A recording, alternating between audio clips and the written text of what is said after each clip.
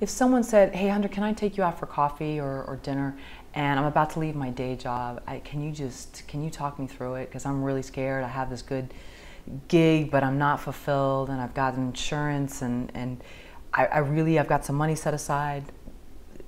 They take you to a nice place, you sit down, what would you tell them?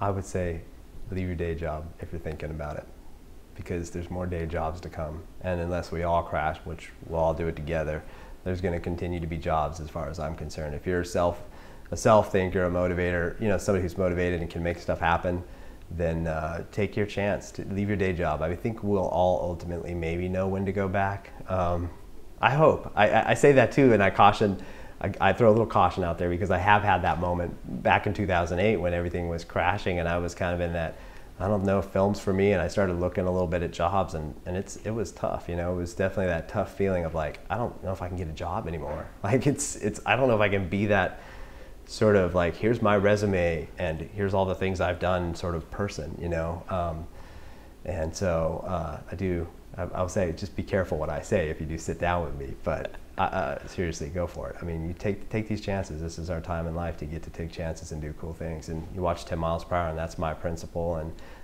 I've met a lot of people along the way that have seen that film, and it's helped ultimately, I think, affect their decision to quit and go for something else. So what type of checklist should someone make? It's like they're packing for a camping trip. If they're going to leave a day job, let's suppose they realize, okay, there are many other jobs to come in my lifetime, but I may not have the time and energy that I do now at this age, so I'm going to do it. What would you tell them? What are some of the actual, whether have this much amount of rent or mortgage in the bank, or like real concrete steps? Yeah, I think if you want to leave your job to try something new, I think you definitely should try to have some savings set aside, and and that would depend on if you've got a mortgage or those types of things. I'd be afraid not to. I mean, I would say that you should kind of evaluate what you really need, what you have to have, and be okay with potentially separating yourself from some of the things that you're sort of hooked on.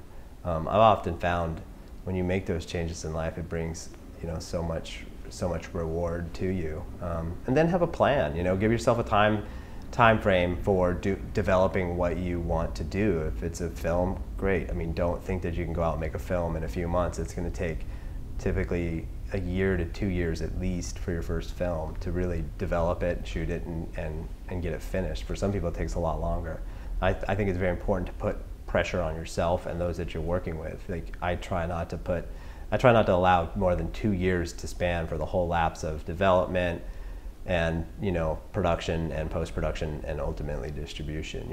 I mean, distribution kind of goes on, but the main core initial phase of distribution is usually a few to several months. So my goal ultimately with films is definitely give yourself a limit, and that's with any project. And if you get out there and you quit your job and you've done this and it's not working for you, don't be afraid to go back and work again at a day job for a little while and rethink, reinvent. I think that too many times we get too scared about, oh no, what's going to happen, and really, well, I'll be fine. You might be in a little bit of financial duress for a while, but who cares? You can use your experiences that you found by quitting your job and trying something different to ultimately find a better job that pays better, and you can pay things off quickly.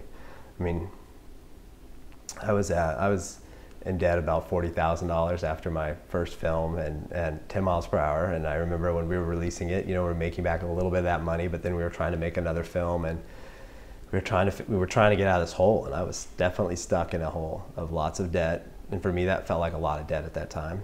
It was on credit cards. And I can remember when, we were able to use this like kind of scheme to prevent the interest from hitting, and then the interest started to hit, and both Josh and I were like, man, what are we gonna do? And that was a time when I was like, okay, time to get a job for a while. And I went back, got a job, and I just worked very hard to pay those credit cards off. That was my top priority. I wanted to, as fast as I could, get out of that debt. It took a couple years, but I was able to do it, and that gave me a lot of life again. But there was a period of time where it was dark. It was hard. It was like, I can't make these films. This is a joke. Well, fortunately, like 10 miles per hour, had a few deals, and some money did come in, and we were able to use the money that was coming in to help get rid of that debt a little quicker. That's not the case for everybody I know. Sometimes your films just don't don't seem to hit or take off.